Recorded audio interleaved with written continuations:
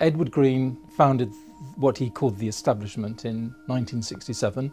I got sort of helped into my first tutorial and straight away I just felt part of it. We aim to cultivate independent study skills. The academic material was the same as at school, but the style of tuition was very similar to university. It becomes a student's role to discover and convey the information.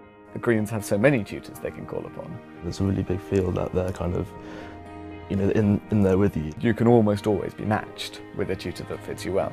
We go beyond the course of study. We also find out about the students' interests and we look at the broader picture. You always felt like you were working for a reason. You always felt you were working for fun. You're working out of genuine interest for the subject. I think that's the best gift an educational establishment can give you.